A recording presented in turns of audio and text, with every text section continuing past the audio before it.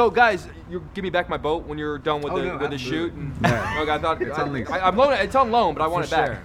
You know, one of the things I most love about this story is this idea that when you date someone, you can be with them for a while and you're still progressively learning things about them. Case in point that they might be uber rich. Yep. If someone were going to date you guys, what is the most interesting thing they'd find out about you, maybe a little bit down the line? Me? Well, we're both married now, so it's kind of the romance. Okay, then what did they find out about you down the line? I tap danced when I was a little kid for 10 years. So you don't lead with that? I don't lead with that. Why I don't not? tell a lot of people that because I'm behind the camera now. It's much more comfortable back here. I think I messed up a routine once, and I was like, I'm never being in front of people like that ever again. So I hate to tell you, dude, everyone now knows. It's on camera. It's being broadcast. What about you? What's your secret?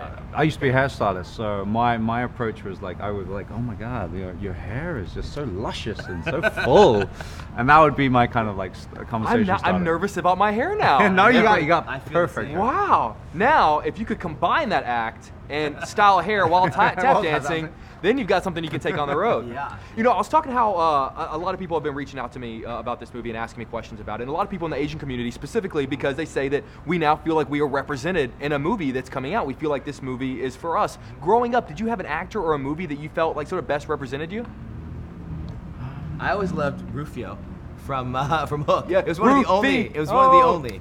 But that was the problem. There wasn't a lot. There was very, very few heroes that I could look up to that were strong, handsome, like aspired to be. Of course, there was the Bruce Lees and the Jackie Chans of the world, but that's very specific. It was very Chinese, very not Asian American, and I think that's a very different category. I'm not sure a lot of people, unless you're Asian American, really realize. For sure. For myself, I grew up in Asia, so in Malaysia we had this black and white movie star back in those days was called P. Lee, and he sang, he danced, he directed, he acted. So I grew up with that. But again, when I moved over to the UK as sort of an 8-9-year-old, I realized that disappeared. There was this hole of representation for myself, and I kind of clocked it early. Right.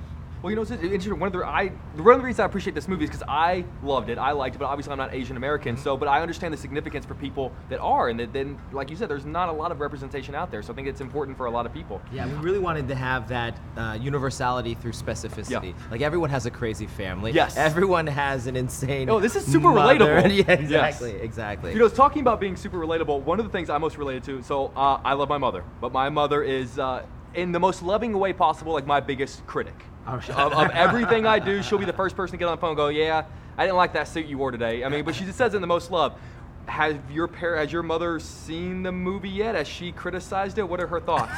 Well, there's lines from that she said to me, like when the Eleanor, played by Michelle Yeoh, comes up to Nick in the movie. She says like, "Oh, your hair looks. You need a haircut." And all. My mom says that all the time. One, I'm too fat, and one, I need a haircut. So, but I really know. So she leads with you're too fat. She leads with too fat. Then you do your hair. But then she feeds me. She's like, "You have to eat. Why aren't you eating?" And I'm like, "Because you just call me fat." But that's not what she's really just saying. I love you. Yes.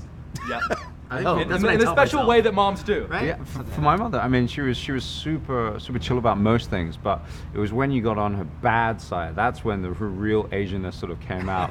And she would get chili peppers or like chilies and put them on our lips if we were like saying swear words or anything. You know, usually you'd have soap or whatever. We had chilies. It was painful.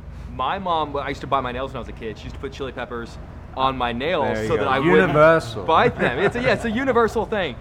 Really quick, obviously, you know, the ultra richness of this movie is insane. Whenever I walked out, my first thought was like, God, I wish I were rich. Like the level of richness is insane. When you're done shooting this movie, does it sort of suck to go back to real life? Like, oh, like I miss our suites and our first class plane tickets.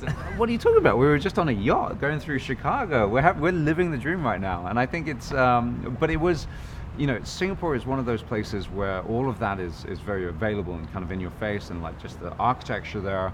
There's a lot of money in Singapore, but this story kind of brings it to another level. It's elevated characters. You know, they're not necessarily the characters that you would find in Singapore, but they're stories and tales that Kevin had grown up sort of listening to and experiencing himself. Yeah. I always say it's like a Star Wars world where every place you go is a new universe with different cultures and different people. So everywhere in Singapore, new money, old money, wherever you may be going has all these different things. What a great comparison. I feel like you just needed like a We have a little bit of that, Guys, a pleasure. Congratulations on the you. film. Thank you. All right, when you're done with my boat, just let me know and I'll come grab it. Good to see you.